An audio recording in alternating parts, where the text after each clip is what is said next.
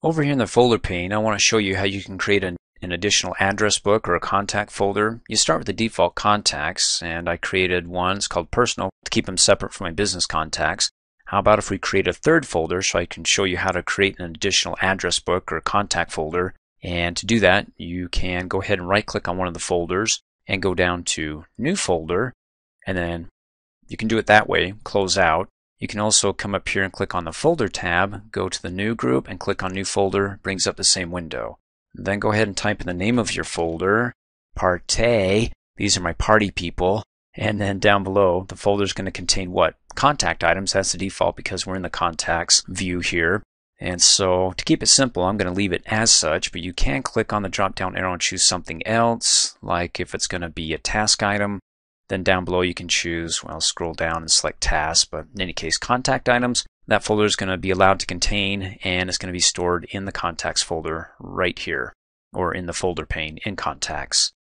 Click OK and Party, select it, and oh, I have no party animals over here. Well, I can go ahead and add some, one of a few ways, by either double clicking in the blank area and start typing in their information, then click Save and Close to add them. Or if I already have some party people, like in my contacts folder, I can, oh, he's a party animal. Let's right click on Ray, and to move him over into the party folder, go down to Move, and there you go. And away he goes. You can also click and drag and put them in the party folder.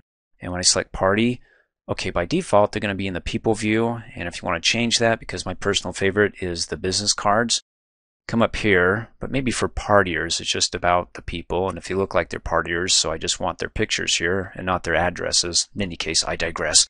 Click on the Home tab, go to the current view group and business cards. Great, we've got two. Let me go back to the contacts folder, and if you have a lot of people to move over, you go ahead and after you select the first one, you can select it in blocks by holding down the Shift key and like selecting homies, which is a group where we can add more than one email address to that contact. So I can go ahead and do an email blast to that group, which we'll talk about in later training videos. So you can see all four of these are highlighted. So that's a block selection, or you can select one, do it non-linearly by holding down the Control key and clicking on like Captain Peacock down here. So he's in blue, Barney Fife's in blue, and then I can right click on both of them and go to Move and go to Party, and they both disappear. Or of course you can do your selections with the two here and then click and drag. I'm going to have nobody here left in my business contacts because they're all partiers. You can also, let's do Harry Potter, click and hold down the Control key, and when you get to the party folder, well, you see my pointer there, and then you've got a fuzzy box below it, and then you have a plus sign. When I go ahead and let go, it'll leave Harry's original here and then make a copy of Harry over in the party animal folder. And let's go ahead and scroll down to find Harry. There you go. So I'm going to right click on him and delete him. And then if I want to move everybody back, you can click anywhere off to the side and do Control A to select all, and then click and drag all of them back to the contacts because, hey, we don't party. But I'll go ahead and undo that and bring them all back. And what I want to show you is when it comes to creating new email messages, let's go back to the mail items here and double click in a blank area. You got the to field, right? So when you click on it, you can choose which address book, the address book, which contact folder that you want to be able to pull up by clicking on the drop down arrow and say, woo, time to party.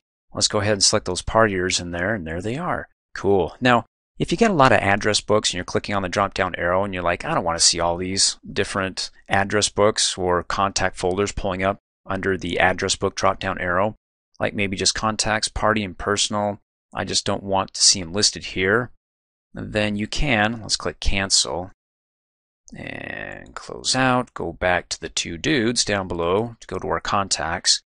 You can right click on either one of these, not the default one, because the default you can't hide it from the address book drop down arrow. So for example, let's right click on the contacts, go down to properties, click on the Outlook address book, and you see how you can't uncheck that to whether or not you want to show this folder as an email address book.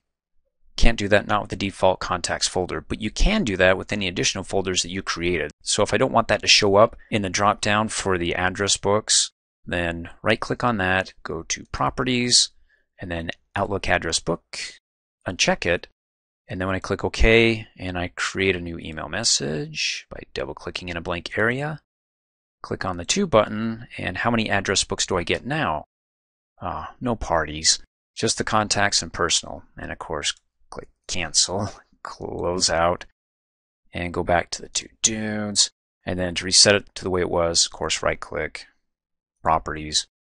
Yes, we do want that to show up, this folder, as an email address book, and then click OK, and that will now pull up. Thanks for watching. Hey, as a quick reminder, if you like my video, please give it a thumbs up. You can also click on me and subscribe to my channel to get notified of the latest videos. And for great specials on my products, please see the description below this video.